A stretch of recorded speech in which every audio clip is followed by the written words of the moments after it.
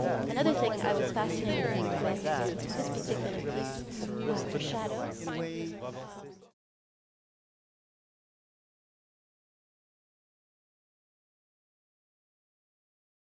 When I first heard that that Trey was going to do a final piece with the music of Queen, I thought, well, there's no other way to end it. Like, that's it. I mean, that it just seemed very perfect. But you guys are a little younger than I am, and so I'm curious to hear from all of you about when you heard that you were going to be dancing and that this was going to be happening. Farewell with the music of Queen and the great Freddie Mercury. Well, really, the Queen music that I knew growing up was because of sporting events. And they play We Are the Champions at the football games, or We Will Rock You during halftime. So that was really kind of how I knew Queen growing up. This creation period was a bit different because usually we have a creation period of 4 weeks. And this creation time was 8 weeks, hence a 50-minute ballet. Usually they're 30. We had 4 extra weeks, I think. And all of these songs started happening, and I loved the process because not only was the creation, the choreography part of it inspiring. I mean, that's some of my favorite time working with Trey is in the studio and creating. I love that moment, but I was also learning new music. How about you, Chanel? It was kind of the same for me. I also only knew We Will Rock You and We Are the Champions. I also didn't even know Bohemian Rhapsody, which is apparently a really popular song. So Trey started creating that solo on me, and I was like, wow, this is a gorgeous song. And people were like, tell me you've heard this before. And I was like, well. I love that you're telling us this. Yeah, for some reason, I missed all the iconic American movies when I was a child, so.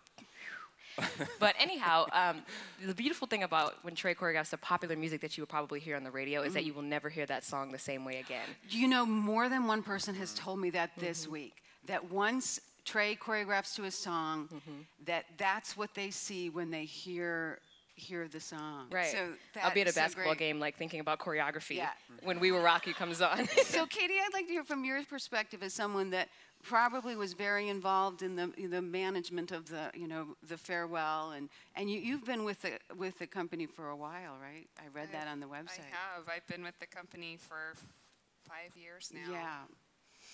So, I mean, what's it like for you to be in the audience, hearing people stamp and Well, I just have to say, I was thrilled the second that I heard he was doing a ballet to Queen because I was acting as our booking agent.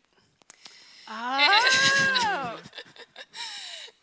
And that allowed us to book a couple of venues for our spring schedule that we didn't have on the books at that point in time, just on that name.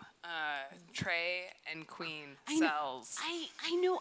I mean, it seems, he's a tall guy. I mean, he does things in a big way.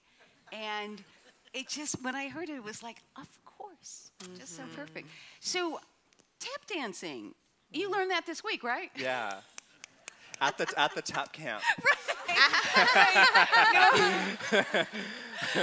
I flew in early. And I've had the great joy of writing about this young man. I know he's an incredibly versatile dancer. So you obviously have kept up your skills, but how did the tap part come up?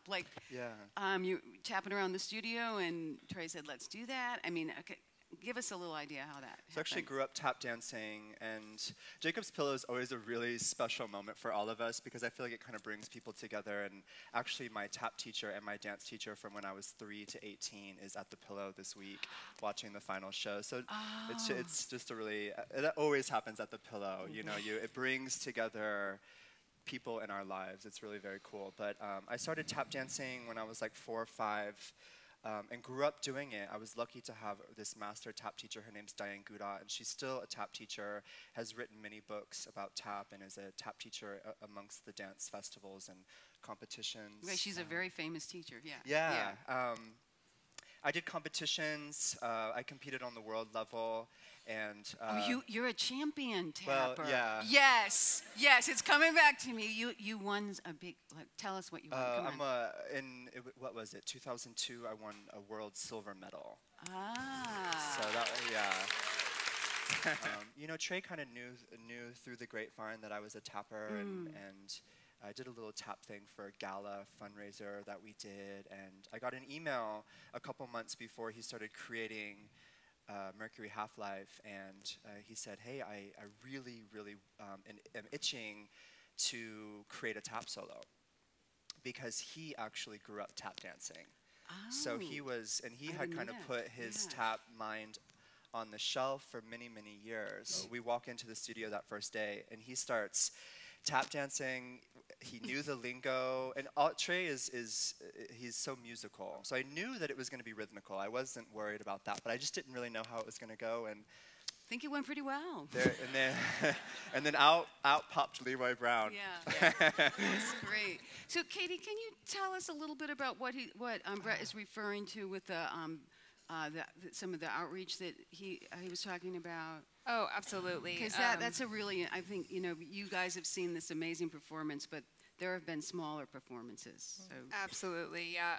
We have, I think, a contract with the world to provide dance in unusual spaces. I mean, throughout the entirety of the project since I've been there, we've created contracts with institutions where you wouldn't normally see them. We just finished a big partnership with Sawtooth National Recreation Area and the U.S. Forest Service, providing photography and video of the dancers in the wilderness to celebrate the 50th anniversary of the Wilderness Act.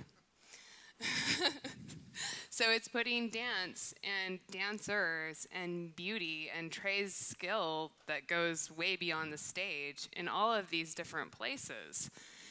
And one of them was the hospitals. Another one was serving as the city of Boise's ambassador as we traveled the country time and time again. It's just many different ways that we've stretched the boundaries of dance company. So I want to maybe move on to the first piece on the program, which was surprising to me, a little balletic. And props. I mean, usually when I anticipate a dance by Trey McIntyre, I see an empty stage with lots of fantastic dancing. Now we have sets and props, and Caty, you're going, yes. There was a more involved piece. Chanel, why don't you talk a little bit about it? Because I watched you in rehearsral, and I thought, oh, she needs to go into acting next. She needs an agent. Listen, I do. Is there one here? No. No, you have to use these opportunities. I just loved watching your face.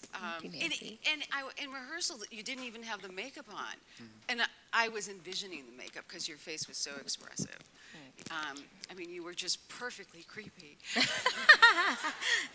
So, I mean, you had to do a little puppeteering, so did you. So talk a little bit about being in that piece. Yeah, it's pretty awesome. It's very involved on a lot of levels, and I think it's the first time where Trey has really asked us to act, really act. You know, usually he likes us to let the movement speak for itself. You know, I guess the meaning of what the piece may or may not be about is in the movement. He asks us to not add anything to it.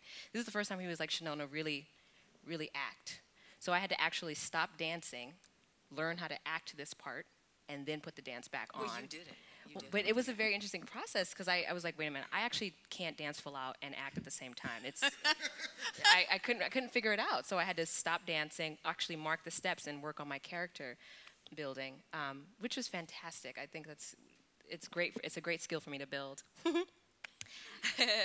And we had a great time with the props, man. I mean, they're very elaborate, and actually Dan Luce, who designed the props with Michael Curry, came in and gave us a whole tutorial on how to work the birds, how to work the bird on the big stick, how to work the bird, the devil. the beastly baby. Right, exactly, to make it look lifelike and real, because of course you can see us puppeteering the puppets, but how does a bird actually look when it's flying? What does it mean when the wings go up, the body goes down? So all of that stuff we actually had to learn. We had a full week of tutorials, which was also fantastic to do. It was the first time for a lot of people in the company. Yeah. And then the last thing I'll say is that I had no idea who Edward Gorey was.